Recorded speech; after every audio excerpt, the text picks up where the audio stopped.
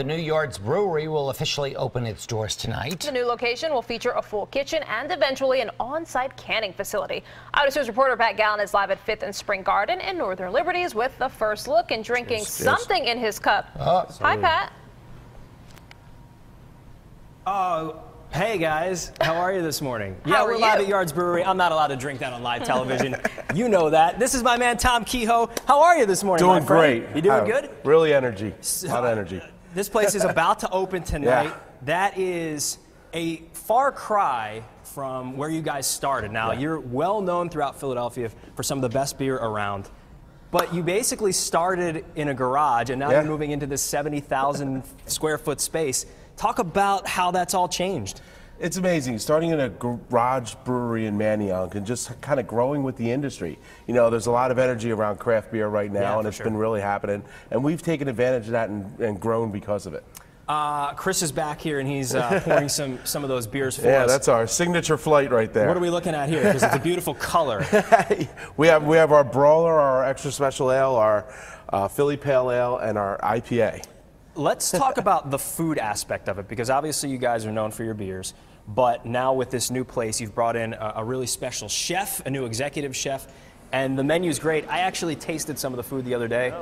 It's outstanding. It's fantastic. Yeah, it's a real game changer. I mean, it's all about the beer first, and actually having great food that goes with the beer really, sets us apart from some of the other brew pubs and breweries that are in the city. And who's the new chef? Where did he come from? Jim Burke, and he's from Philadelphia. Gotta love it. Absolutely. He's a James Beard nominee. Absolutely, So you know the food is good here. So come down, get the beer, get the food. Also, I thought something that was pretty cool.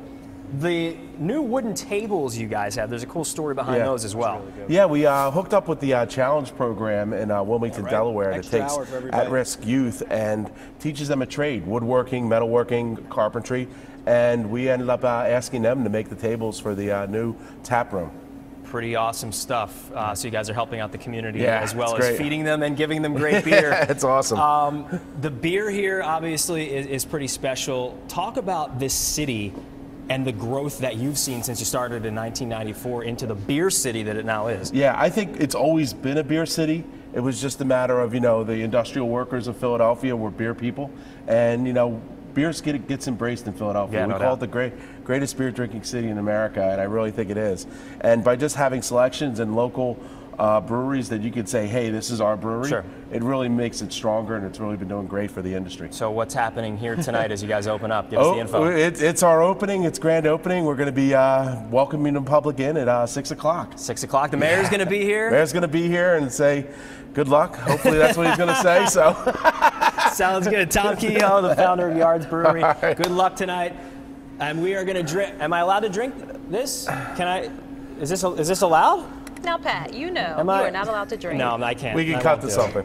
Beer for breakfast. It's also 6:51. Thank you, Pat. I did love that story about the tables, though. Thanks for including that. That was really interesting. All the time now.